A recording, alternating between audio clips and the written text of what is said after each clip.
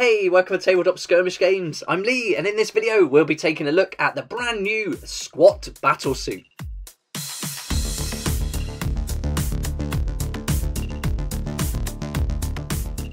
There's been yet another excellent reveal of a new model, so let's take our first look at the new Squat Battlesuit. This is for Necromunda, but I'm sure you could use this in 40k if you wanted to.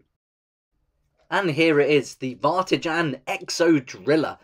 This is going to be part of the new Ironhead Squat Prospector gang that we saw for the first time at Warhammer Fest.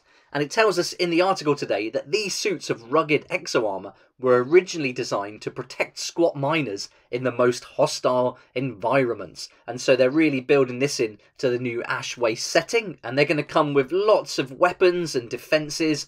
This one here is armed with a squat-made heavy flamer, and you can replace that with a heavy bolter if you wanted to. And then on the other side, on the other arm, it's got a piston-powered pulverising fist with seismic crusher. That's such a great name, and who doesn't want a piston-powered pulverising fist in their gang? What another great model that really goes well with these Ironhead Squat Prospectors, and I think Games Workshop have nailed it with the look of this gang. But I'd really love to use these in 40k, so I can't wait to find out more about the 40k squads and see how these would fit into it. I'm sure there's going to be a way of using them, proxying them for other models.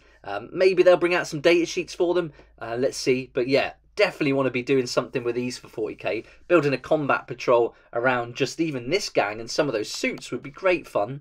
And seeing how that would fit in with some of the other models like this one, another one we saw for 40k squats this time at Warhammer Fest Online. Just have to see how they would work together.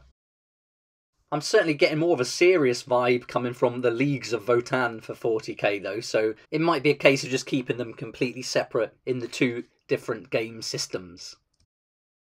If you're a Necromunda player already, then I think this is a really nice gang to add to what's already out there. And if you've invested in the setting already, you've got lots of the terrain, you know the rules, add in another gang like this with this little battlesuit, I think it's going to be great fun. And it says in the article that all the rules for this will be found in the forthcoming Book of the Outlands. So that's going to be available soon. So yeah, I'm not sure exactly when, but I don't think it's going to be that long, especially with this new model coming out now. May even see it available as a pre-order preview next week. So yeah, let's wait and see on that one. So another great addition to Necromunda. Can't wait to see what else is coming down the pipeline for the squats. I'd love to know what you think about this. Are you happy as a Necromunda player, or are you more interested in playing the squats in Warhammer 40,000? Let me know in the comments below.